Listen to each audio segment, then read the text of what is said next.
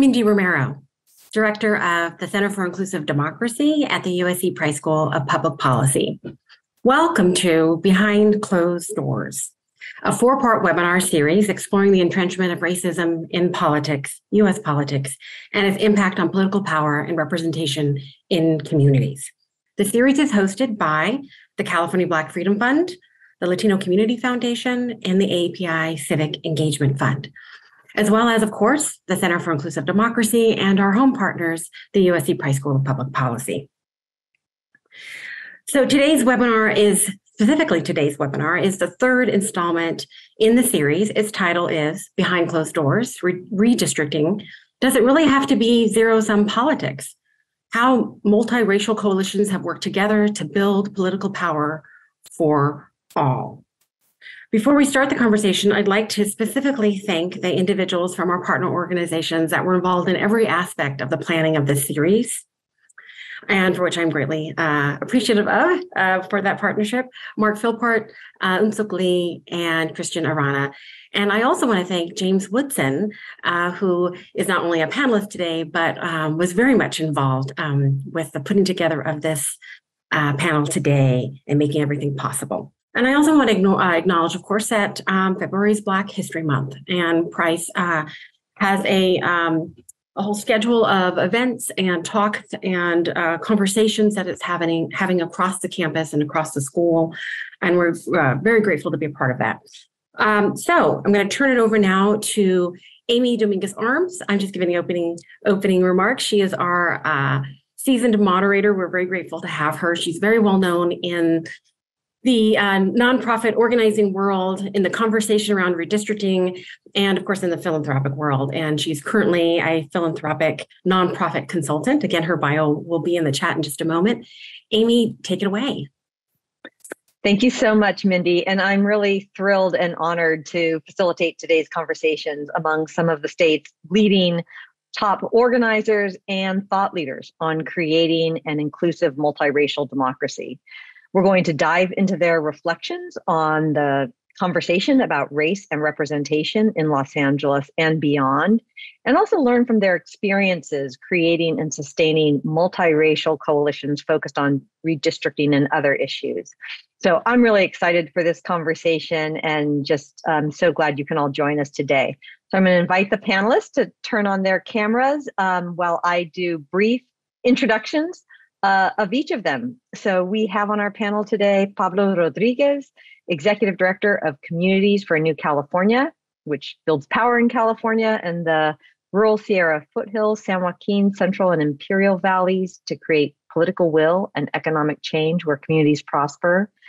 We have Hector Sanchez, Deputy Director of Community Coalition, which works to transform the social and economic conditions in South Los Angeles and also serves as a national leader in the field of community organizing. James Woodson is Executive Director of the California Black Power Building Network, a united ecosystem of Black grassroots organizations working to change the lived conditions of Black Californians by dismantling systemic and anti-Black racism. And Cha Vang, Deputy Director of AAPIs for Civic Empowerment, which is a statewide network of grassroots organizations building progressive AAPI political power in California to advance racial and economic justice.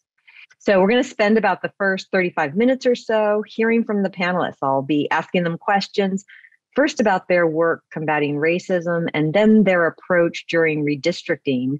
And then I'll open it up to your questions. So please feel free, starting now, to add your questions via the Q&A feature, because we really want to hear from you and respond to the topics that you're curious about.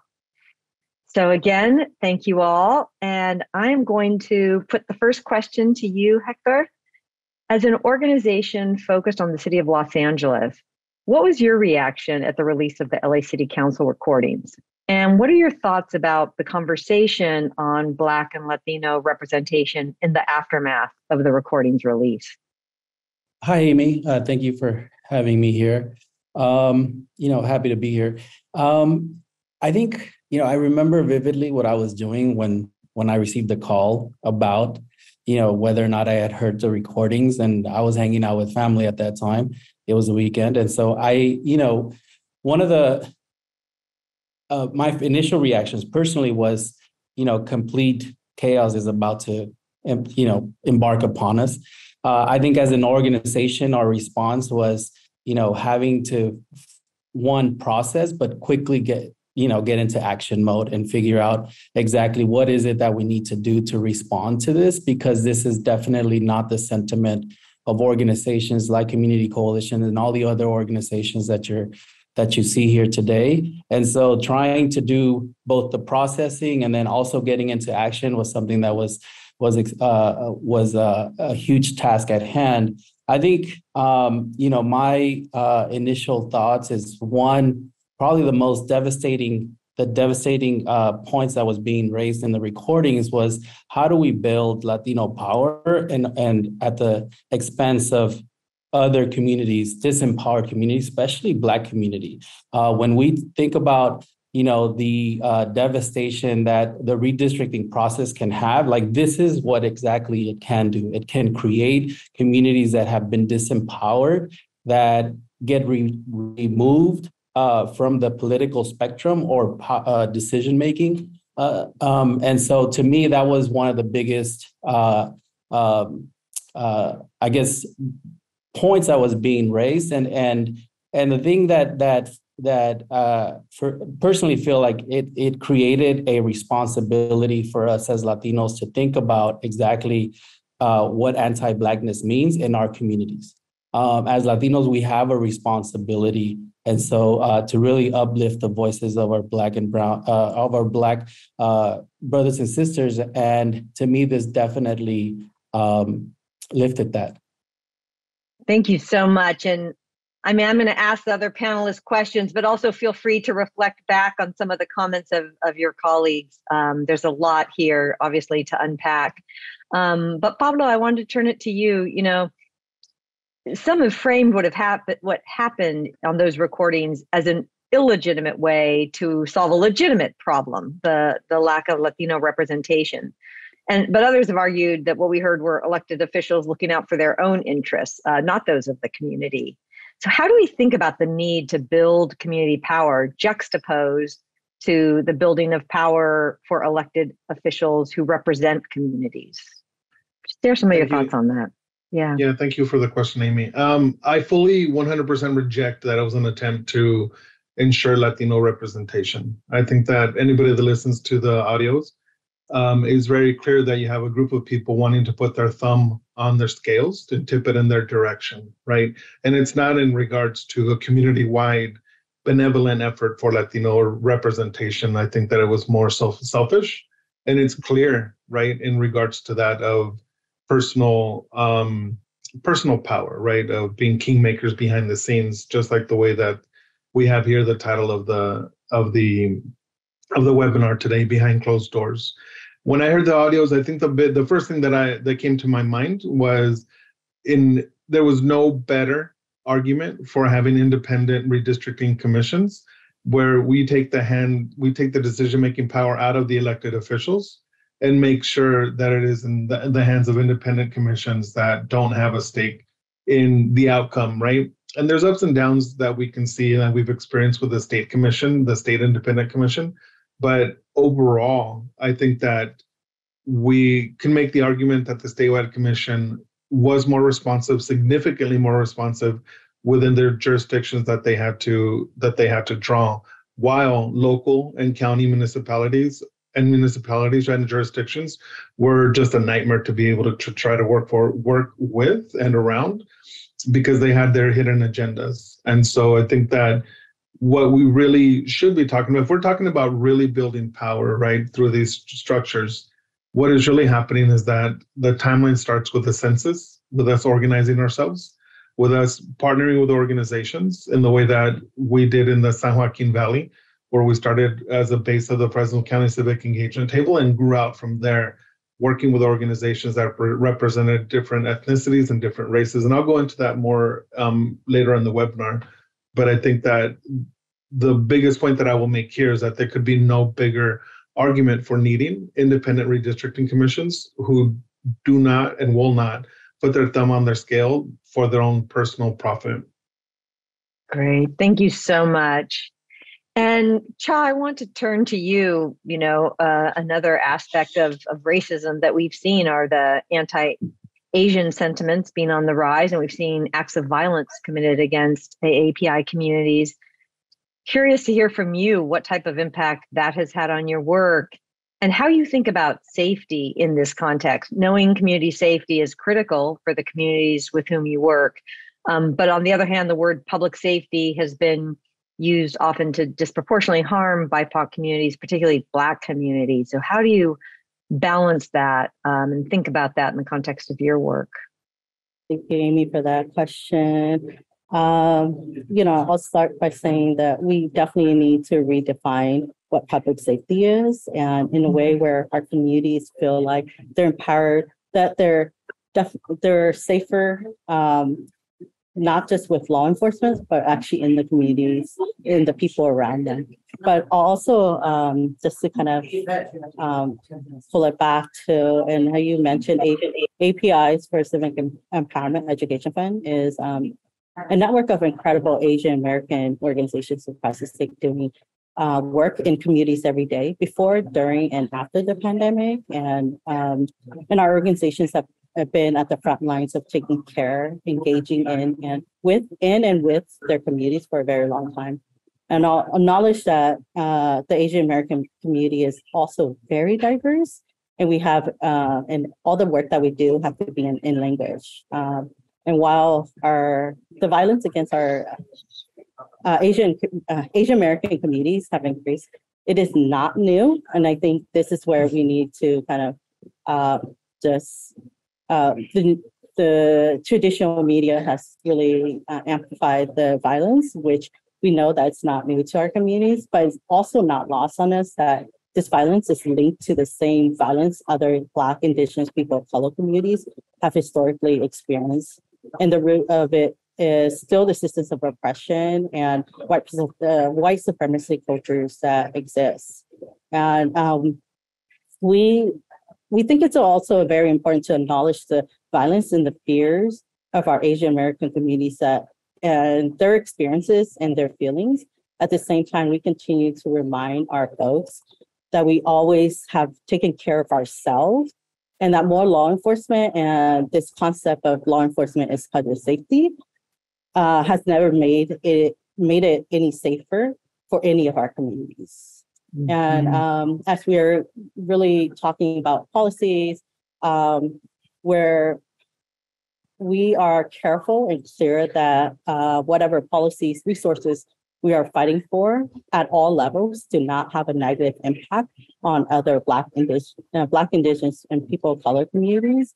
And at the same time, we also know that our work and the changes that we want for our Asian American communities are shared by our other communities. And we also can't achieve anything alone. And our work is actually in partnership with others. And I think for API Forests we've been very fortunate to be able to build over the years with folks like Hector, Pablo, and James, so that we can actually check in, support each other in times like the LA crisis, right? I want to say a big impact on this that we've had is also the narrative work that we have to do in our communities, and with the traditional media and social media. It's like been uplifted as an important part of our work, right? That we as Asian Americans actually are not used as a wedge in these times of crisis, and also on important issues around police brutality, law enforcement, and that the violence that are happening in our communities are actually a part of a bigger problem that we need to address. And it's not just siloed in our communities, but it's actually in relationship with our Black, Indigenous, and people of color communities. Thank you so much, Cha. There's so much to unpack here, and I'm really glad to see there's already questions in the queue. So keep those questions coming. I know I've thought of many myself as follow-up. But James, I want to turn to you. As one of the leaders of the California Black Census and Redistricting Hub, In what way did you see the sentiments we're talking about here on that recording that Chaw's lifting up? In what way did you see that those sentiments play themselves out in the redistricting process, if you did? Yeah, Amy, first, let me just say, really just how honored I am to be on a panel with these other folks, including you. I think even though we certainly experienced sort of anti-Black racism during this process, I think having partnerships like the ones that we have with the organizations on this call and the people on this call really helped us to kind of navigate that situation.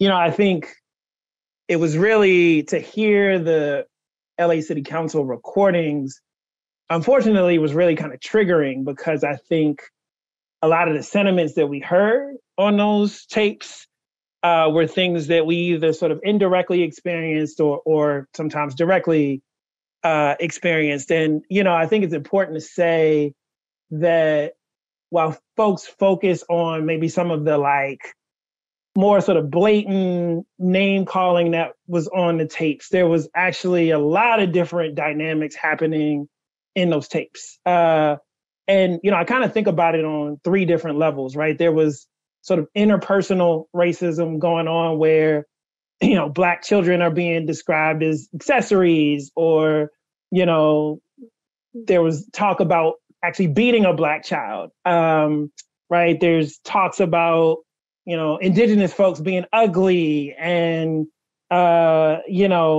just certain people being with the quote unquote Blacks, right? So you had this kind of interpersonal, kind of vicious name calling and just sentiments that were happening.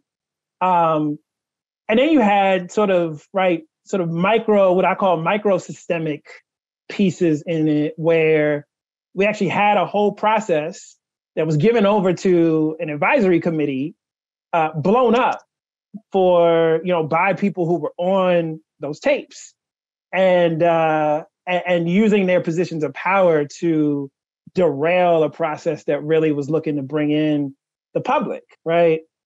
And then I think you have the kind of micro systemic pieces where, again, you kind of had, to Pablo's point, right? We see across the state that there are processes that are controlled, right, not by the people, but by elected officials and people who are just trying to hold on to power. And I think that really sort of reflected our experience as leaders for the Black community in the redistricting process. So, for instance, the interpersonal, and maybe I'll describe it more so as inter-organizational piece is, we had folks, unfortunately, who we were actually in kind of coalition and partnership with, who were having behind closed doors conversations, right?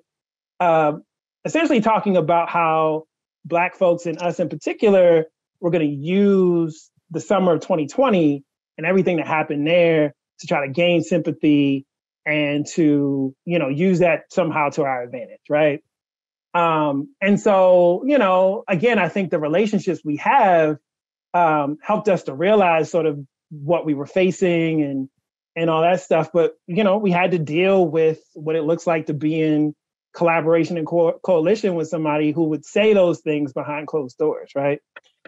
I think, as much as we had to deal with kind of a state process, unfortunately, we didn't have the capacity to do local redistricting as well. But as Pablo mentioned, you had processes all across the state where elected officials may not have been caught on tape, but were saying very similar things or acting in similar ways is what we saw happening in LA. So this is not just an LA problem, right? This is a full state, country issue. And then, again, on the macro level, right, we sort of have both the gutting of the Voting Rights Act that sort of, serve to protect the communities that all of us serve and care about. You had, inequities in census counts, right? Where we know that there are certain communities that are traditionally undercounted. And so that shows up, right, in redistricting. And then, right, coupled with the gutting of the VRA, we also had sort of a devaluing and undermining. One of the things that we lifted up during the state process was that there were packing sort of 14th Amendment constitutional issues, right? Knowing that a constitutional issue really sort of trumps even the VRA, that was largely sort of ignored when we would bring it up, right? And so I think, right, we know that racism acts on all three of those levels: the interpersonal, the kind of microsystemic, and the macrosystemic. And I think we heard the same thing on those tapes. And I think we certainly experienced that sort of being involved in the process, at least on the state level, in all three of those levels. So, but again, I think the partnerships that we had, the relationships we built really helped us to kind of navigate those and ultimately got us, I think, the results that we were looking for. But it certainly was a challenge. Yeah. Thank you so much, really, James, for your thoughtful remarks and lifting up these various facets, that need to be thought about, addressed. Again, such a rich first part of our conversation. I'm glad to see there's questions in the queue. We're going to now dive into redistricting, which one of you noted, is where a lot of these tensions really can play themselves out. And it's such a critical process for representation for the decade ahead. So we're going to hear from all of you as to how you approach this. And in particular, many of you looking to multiracial coalitions to execute on this work. So Hector, let me start with you. Community Coalition has a long history of building bridges across race in South Los Angeles. And out of that work, you formed the People's Bloc, a multiracial table intended to build an intersectional approach to the redistricting process. Can you tell us a little bit more about why you decided to convene the People's Bloc? What approach you used to hold together a big, diverse, multiracial coalition? And again, were there specific strategies or tactics you used to hold that coalition together during the process?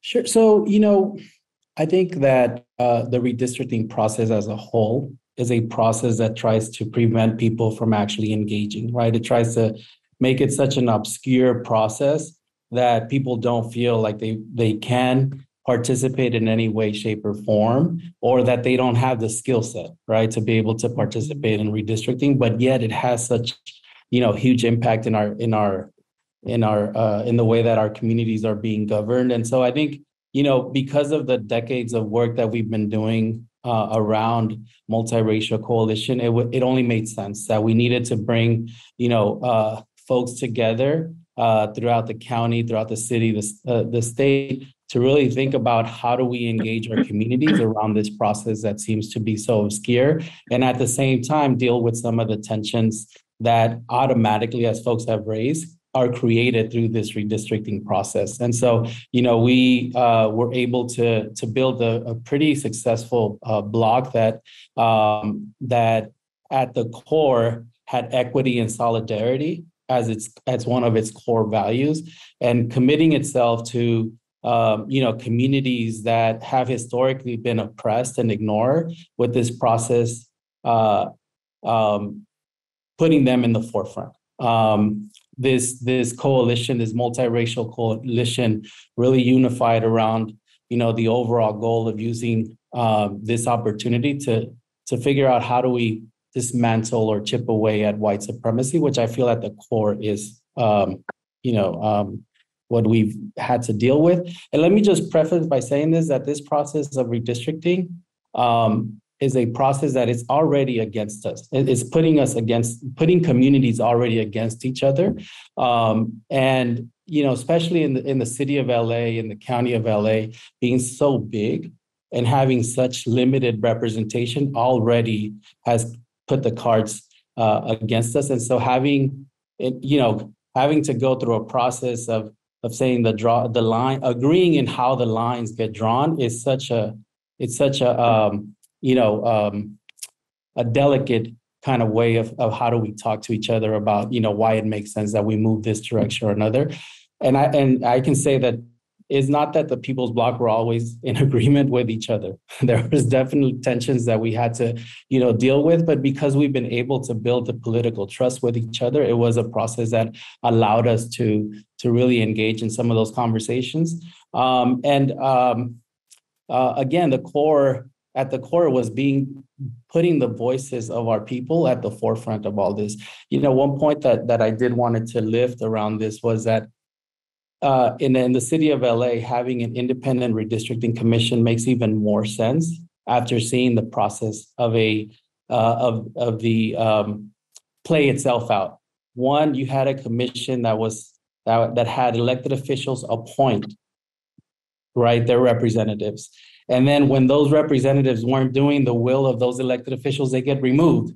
And then someone else was being placed into that position, and so on and so forth. And then, it obviously was a just for show. It was a lot of work just for show, because at the end of the day, when it was presented to city council, it was just, scratch and said, we're going to do it ourselves. And so to me, to Pablo's point, it definitely lifted the notion that we need to have a real, true independent redistricting commission. But again, just the purpose of the People's Bloc was really to ensure that the redistricting process was guided by principles of solidarity and racial equity that included substantive grassroots leadership to try to increase power and representation for our BIPOC communities. And so we were able to come up with solidarity maps. We were able to, that was an outcome that increased political power for our communities. We involved hundreds of thousands of people in the process, community residents in the process, held focus groups, held community meetings where these maps were presented to try to engage them. And we were able to build a powerful alliance of really power-building, constituency-based organizations that helped inform these maps. So we're very proud of the work that we did. I think that, to me, it created a lot of opportunities of what's to come and what can be. Great, thank you so much. And I'm just going to ask a few more questions of the panel, and then we're going to turn to audience questions. So again, keep adding those into the queue. Let me turn to you now, Pablo. You all convened a similar table in the Central Valley where multiple communities of color came together to do redistricting and advocate for joint maps. Can you tell us a little bit more about that coalition and what approaches you used to help navigate conflicts, and how the experience went? Sure. I think that what's important to state here is that the coalition that we formed was born out of the Fresno County Civic Engagement Table. So it began with organizations such as the Fresno Metro Black Chamber, Faith in the Valley, Hmong Innovating Politics, Jakara Movement, and Communities Running California, all organizations that have the technology and the experience to do mass civic engagement programs. And then from there, we built out, knowing and understanding that we would be doing work outside of the county of Fresno. So we partnered with California Common Cause to provide technical assistance. We had a relationship also with MOLDEP, and relationship also with the University of California Community Labor Center, also to provide support on the technical side of issues that we needed, specifically with Maptitude, right? And so we had all of these pieces come together since the census I want to bring up, right? So the table was formed in 2015, but we began working and organizing ourselves, getting ready for redistricting through the census, and that was in June of 2019, with an understanding that demographics are not destiny, right? And I think that that's really important for us to say, because towards the end of redistricting, or in the middle of redistricting, right, it became very, very clear that there was some organizations that were not necessarily part of our coalition who wanted to run up the score and have as large of a Latino majority district as possible. But what we did not subscribe to was that demographics were destiny, that Latinos were all going to vote in one specific way or the other, right?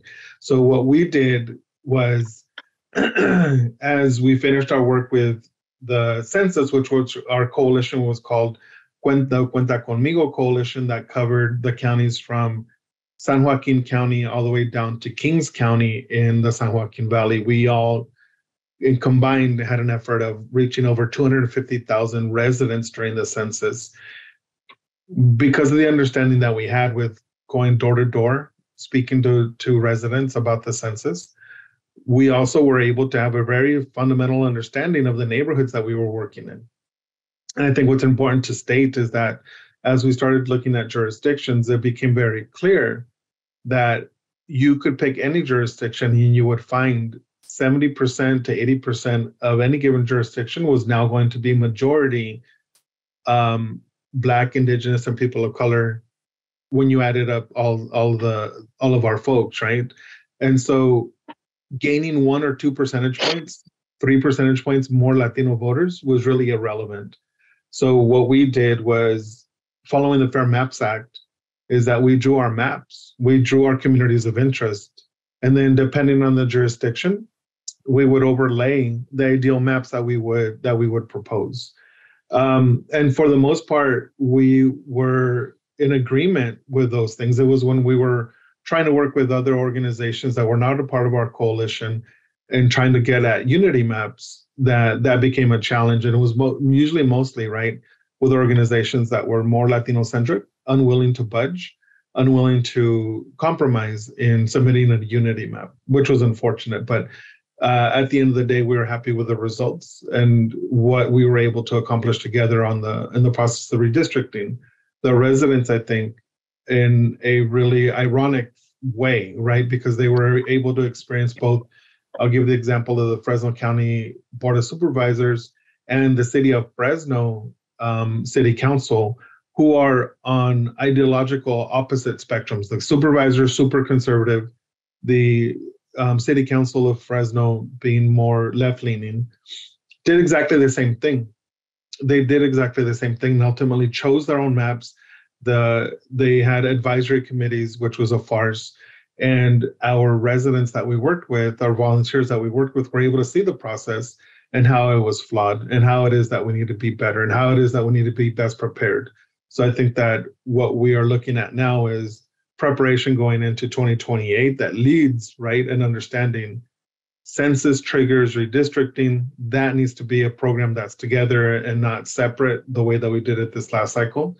And that redistricting, depending on the jurisdiction, will be a really long, labor-intensive process that we need to be better prepared for, with not just volunteers, but paid staff to sit in and track jurisdictions and decisions that they're making during these long meetings, right? And I think that, yeah, I mean, I'll close there, and forgive me, I don't mean to be long-winded, but I think that the biggest thing that I could say about the coalition and the way that we were able to navigate differences is just to state demographics are not destiny. We knew as community-based organizations that do voter engagement that there was a lot of work to do to engage voters after the fact. And just because of their ethnicity did not mean that they were going to vote in any particular way. You still need to engage them, especially in jurisdictions throughout California, but I will highlight the San Joaquin Valley, where you can pick your jurisdiction and 30% of any given jurisdiction are no party preference. And through polling and research that we have done internally ourselves, through Data for Social Good and our Fresno County Civic Engagement Table, know that those 30% of the no party preference voters do not believe the Democrats, nor do they believe the Republicans are the good guys. So there's a lot of work to be done in order to engage and build trust in the whole process. I hope I answered your question, but there's many layers to what it is that we were really navigating. But the bottom line is that we wanted to make sure that everybody was included through our coalition, and make sure that the white supremacy was not profitable in this case, right, for power. Yeah. Knowing that it's theft, exclusion, and exploitation of Black, Indigenous, and people of color that causes white supremacy to profit. So that's what we wanted to interrupt. So I'll stop there. Thank you. Yeah, thank you so much. And I just want to lift up, an element that I heard both in Hector and Pablo's explanation is this, that the work starts years before redistricting. I think that sometimes, funders who are going to support, so this is a message to funders in the audience, who are going to support community groups, do the civic engagement, do the the public engagement and redistricting think about it in the, the '01 year after the census. But what I'm hearing, you're talking about getting ready for the next round in 28. I mean, the trust building that needs to happen and the relationships to navigate the tough conversations and sometimes conflicts that come up in redistricting, that needs to happen, years earlier. So I really hear kind of this long tail of work to have these successful multiracial coalitions to be effective as redistricting comes into play. So that's my note for funders on the call as we think about supporting this work. Cha, let me turn to you. Can you describe your process for working within and beyond AAPI communities during the redistricting process? How did you prepare communities for the inevitable negotiations that were going to happen during redistricting, sometimes the tensions? And how do you ensure that your partnerships with other communities stay intact during and after the redistricting process? Thank you. I think it was also it was important for us as a AAPI specific environment to be a part of a larger multiracial coalition. So we were a member of the IBE Redistricting Alliance, also very active in the unity mapping group, which Pablo had mentioned, and really also making sure that we ground the redistricting work in, as Hector had mentioned, equity, racial justice, and solidarity. And I think we knew going in that in some parts of the state, Asian Americans actually and Pacific Islanders are large majorities, but in many of the parts of the state, we were also a small group, and that we wasn't going to get everything we wanted, but what are the places that, where are the things that we can work out with other communities of color, right? And so and I wanted to also say, as Hector had mentioned earlier, redistricting is really complex and boring, but important to make sure that fair lines were drawn, and which would not further disenfranchise Black, Indigenous, people of color communities even more, right? And this is also a chance to make sure that we had a chance at electing representation that had community interests in mind. To Pablo's point, because the process of census and redistricting was so separate, and many of our organizations came out of a long, tiring census campaign, and we were still in a pandemic. So redistricting was the last thing they really wanted to engage in. So that actually put a lot more pressure on us to really spend the good chunk of the year to educate the organization's leadership, their staff, their base, and the community about what redistricting means, and that redistricting is actually a continuation of what census was. And it all really mattered to making sure that our communities are seen and heard, right? That we connect the state redistricting to the local, because many of our organizations are local, that are, and each at all the levels that our organizations in their base felt empowered to vocalize their needs, and then at the same time be able to make sure that we are working with other communities of color to just make sure that we are aligning our maps and that we're working to build power for all of us, right? It's never been it has to be this way or the other way. It's always been, and we can do better, right? And I think earlier Hector had just kind of mentioned the process of redistricting is just further disenfranchise our communities, because if you look at what time the hearings were at, a lot of our communities are at work, they're working multiple jobs, they can't spend 4 or 5 hours on these hearings to really fight, to be really vocal about their needs. And then also the timeline of when the redistricting process was happening was actually pretty bad, because it was also during holidays. So just making sure that our folks understood like how much time and how much work was going to go into it was like a big part of how we needed to educate our folks.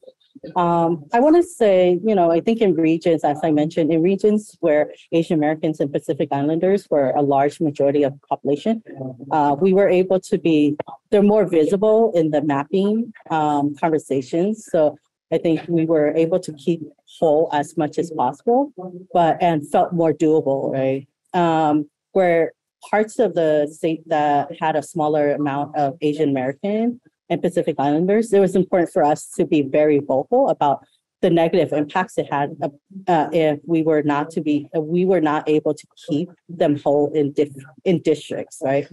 And that representation, and they are critical to also winning power for all our folks. That it's not just about one group being in that district, but it's actually a collective power building strategy, right? And then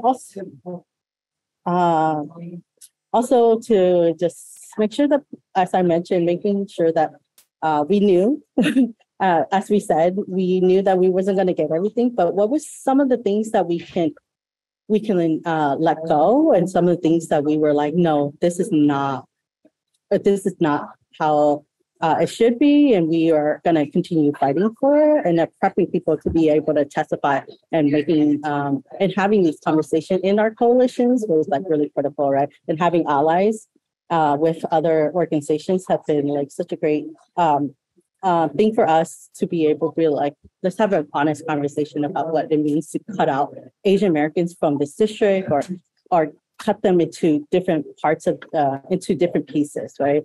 And I'll just also address the tension conversation. I think we had a moment in one of our mapping, during the mapping session or during the hearings where we had some, our South Asian communities calling in and pushing some of the boundaries up north and really crossing where we had agreed with our Indigenous folks around, actually, this is like too far up. And so API Force, being a part of the coalition and the alliance, and then having partners on the ground who had connections, who have these base calling, was like, how far can we push up? And how much can we actually move folks to like compromise somewhere?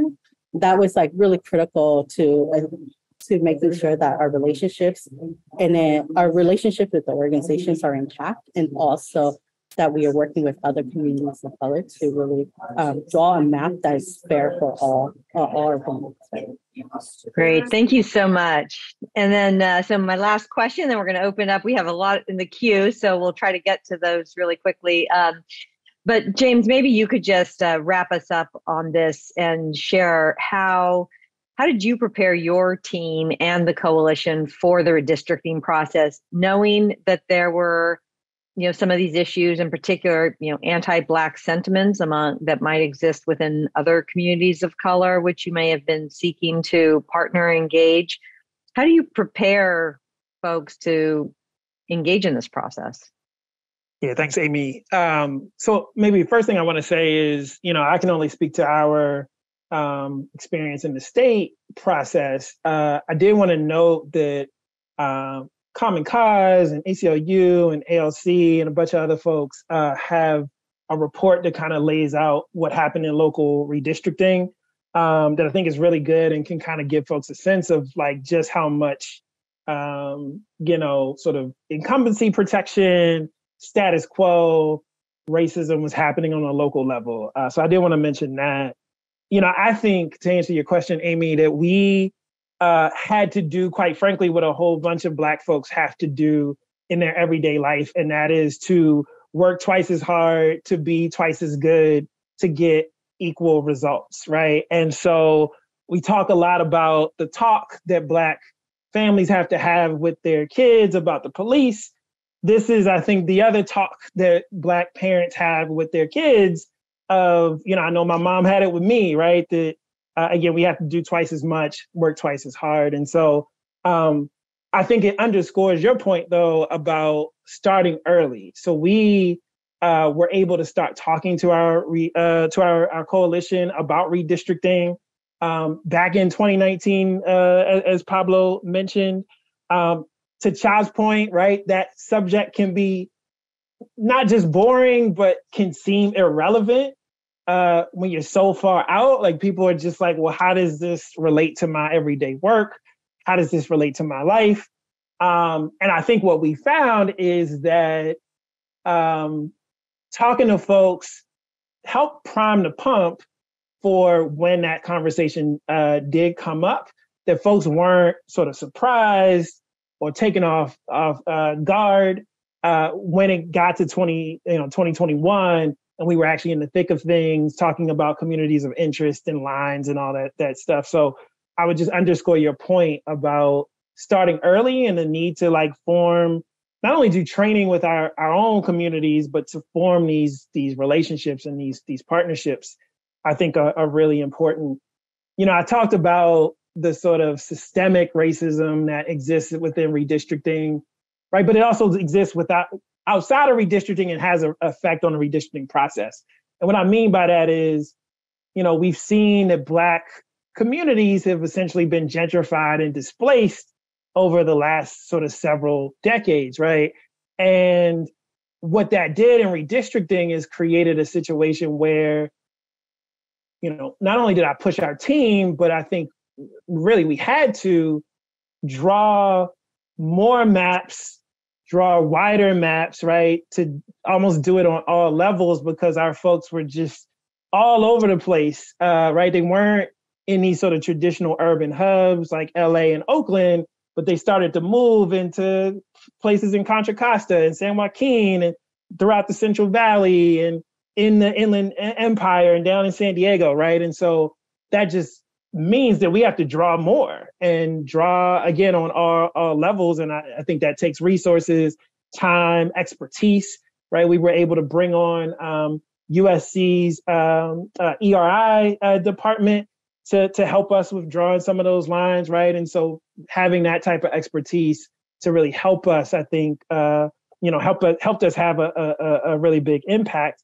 Maybe the last thing I'll say is that we came into the process very clear about what our hard lines and what our flex points were going to be.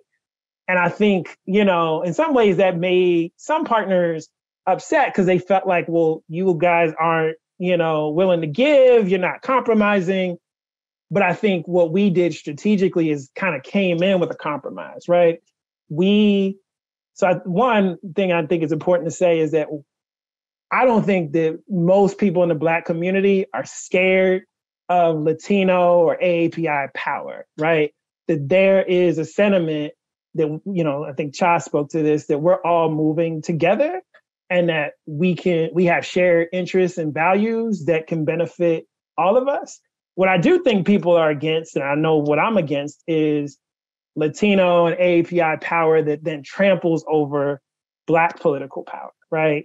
And so I think that tension and that sort of through line is a hard thing to balance, right? It's easy to just kind of go into your own kind of cocoon and worry about your own. It's harder to build relationships, to be about everybody.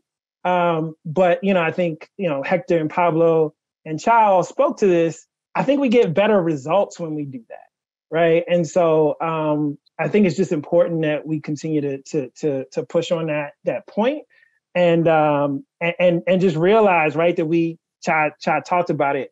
We need to prepare our folks, our communities, to have these tough conversations, but be willing to compromise and give and meet people kind of where they are. Great point. Thank you so much. So let's turn to some of these good questions folks have teed up.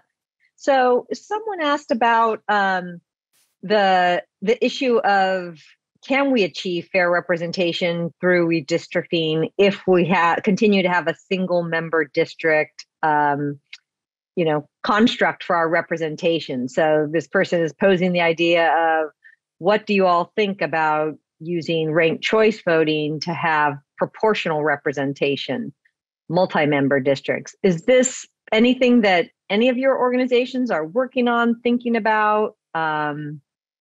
if anyone wants to speak to that. I mean, I can just kind of chime in and say that I think there's a lot that we can do. I think ranked choice voting is a piece of it. I think the issue really is that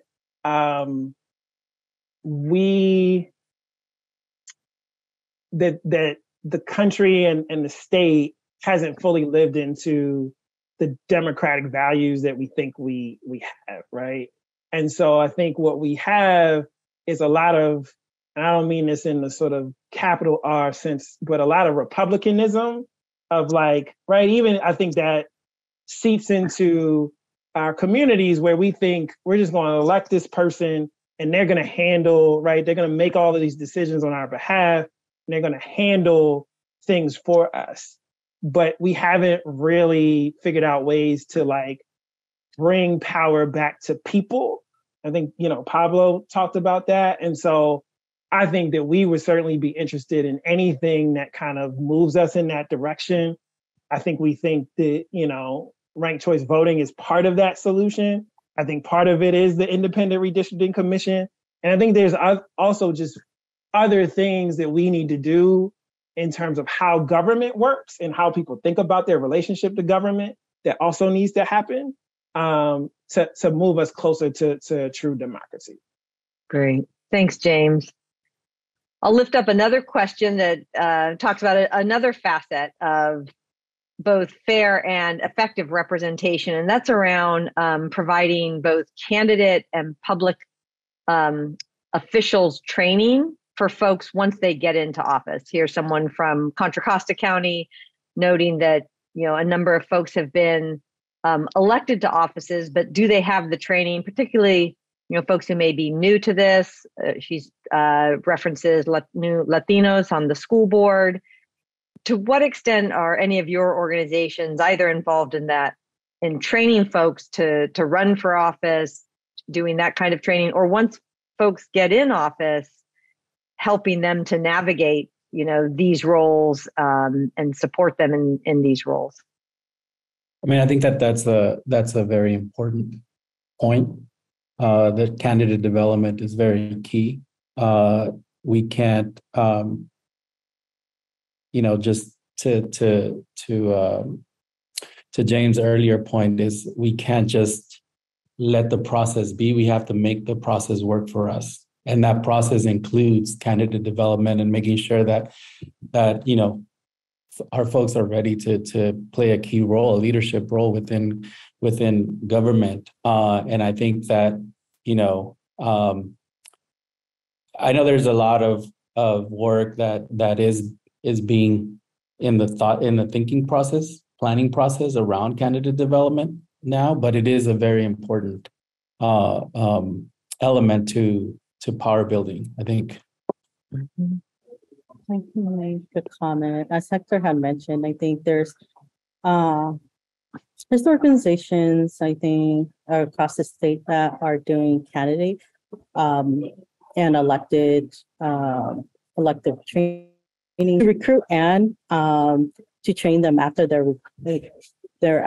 after they are elected. I think the biggest piece is like we always hope that there's more people who are interested in to get those trainings, but we also know that once they get elected, it's like, how do we continue to keep them accountable? Because the trainings, I think, is only so good to like recruit folks, but I feel like it's less desirable for our electeds once they get into office. So how do you actually build these relationships with them and continue to work with them to make sure that you're holding them accountable, but also supporting, right? Because we know that once you get into office, as much as you are progressive going in, like it does get a little lonely. And then there's also a lot of systems and bureaucracy that is working against you and sometimes with you.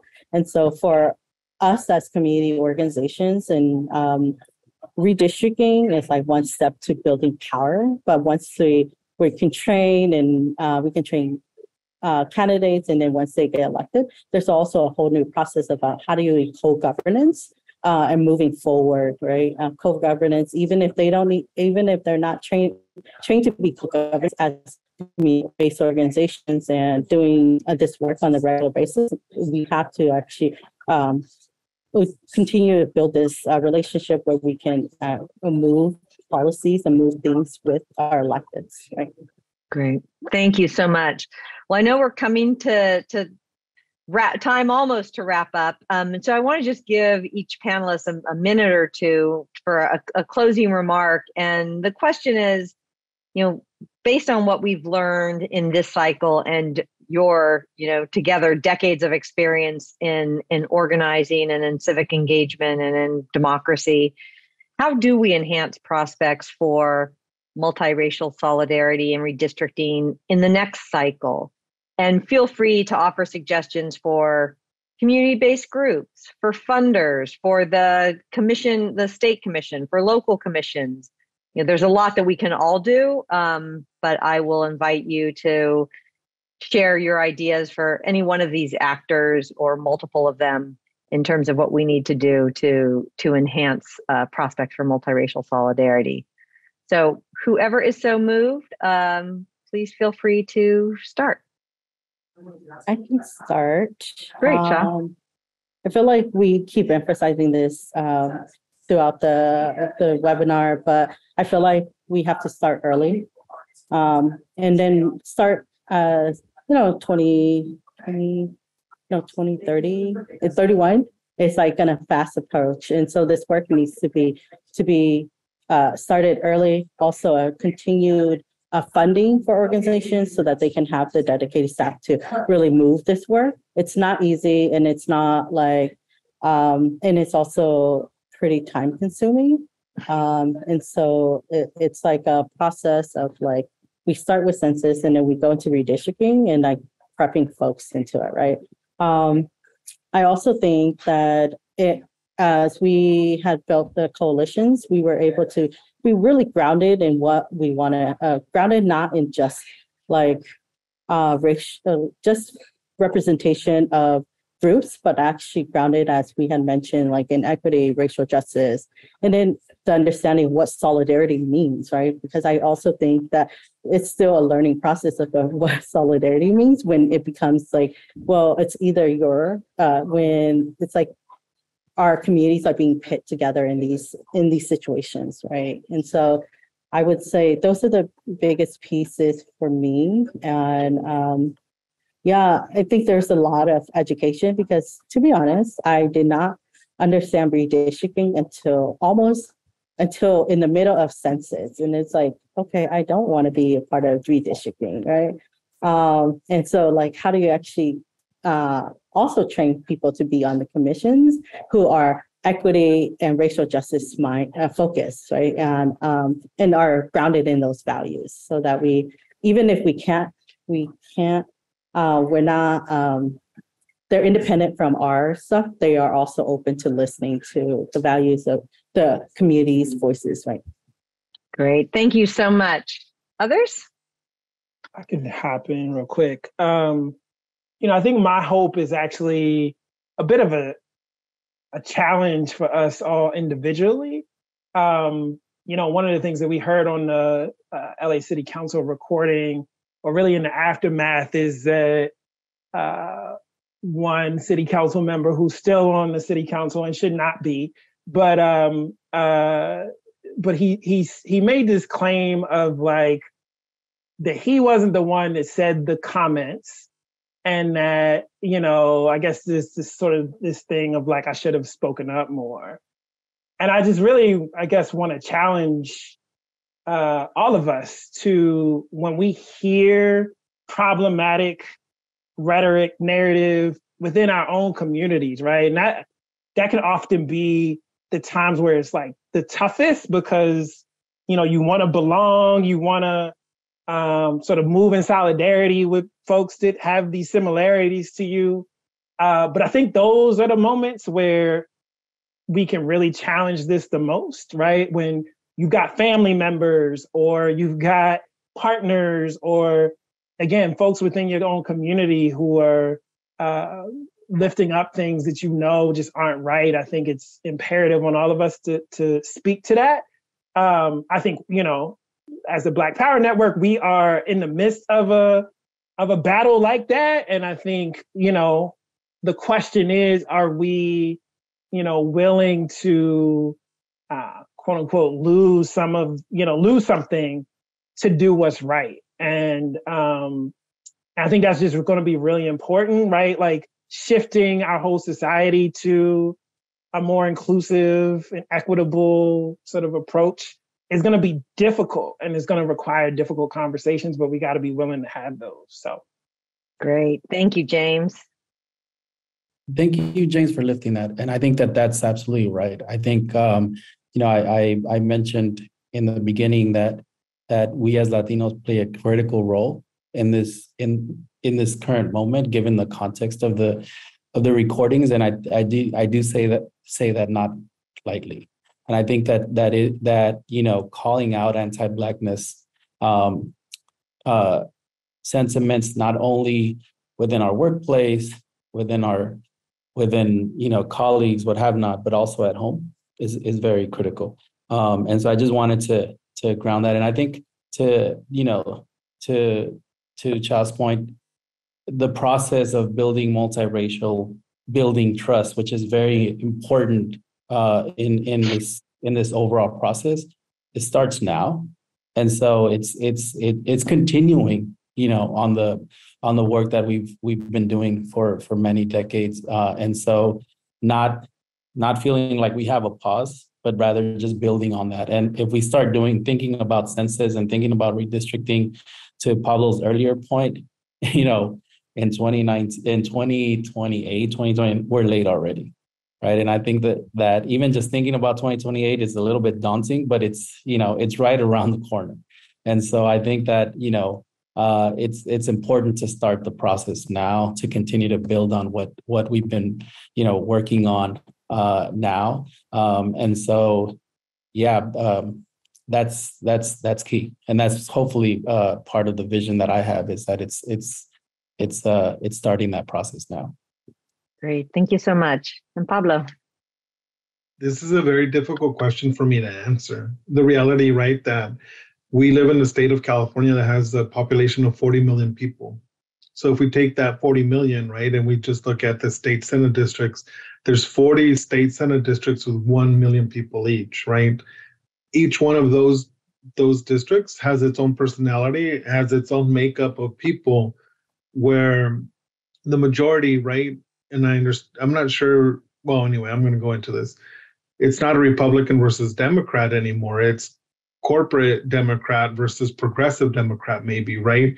And the people who go into those coalitions and how they partner depending on their goals changes in each one of those jurisdictions. So I can't give you a blanket answer for how it is that we achieve multiracial coalitions.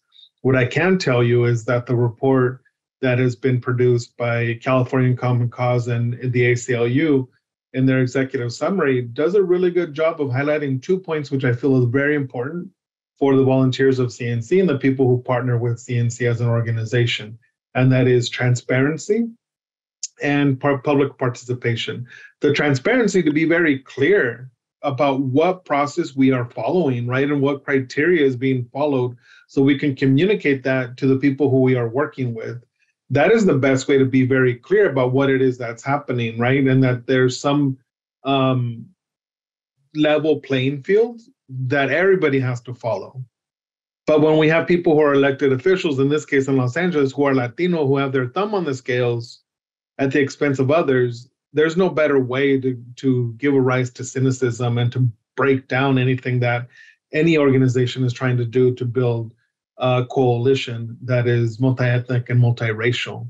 So I think that I would really encourage everybody to go back to read the Common Cause report with ACLU. And for me, again, transparency is the biggest thing that can happen, because we experienced it again with the Fresno County Board of Supervisors and the City of Fresno City Council, who wasted the city council members, who were all Democrats, who wasted hundreds of thousands of dollars paying a demographer to create maps, to create public meetings that were all a farce, because in the last week, the city council member subcommittee created their own map, which was what they adopted. And it's just a joke. And so how do you sustain a coalition when you have people like that are the ones that have their thumb on the scales and are the ones that are not being transparent? So I think that transparency and adopting the recommendations that the Common Cause and ACLU report promotes is a step in the right direction. And that's the best way I could currently answer that question. Great. Well, I want to thank all of you so much for your time, your wisdom. I always learn in conversation with all of you, and I learned a lot today. I'm sure all of the folks on the call did as well. So thank you for your time. Thank you even more for the work you do day in and day out. And it's just been a wonderful to spend this hour plus with you. And I will turn it back over to Mindy to wrap us up. Thanks, Amy. And yes, as a reminder, we are formally going to 1:15 today, but obviously we're going to end a little early. I want to thank Amy very much for taking the time today to moderate this panel and so skillfully as you have. Greatly appreciated. Such an important conversation.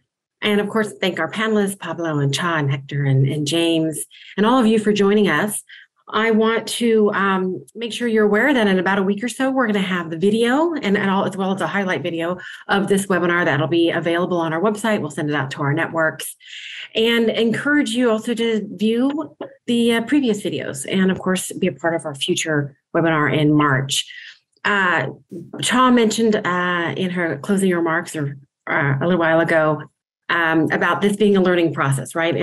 And putting in the time and the long game, really. He didn't use that term, but certainly a learning process. And we hope that these videos have a life of their own. So it's a conversation we have today together with all of you.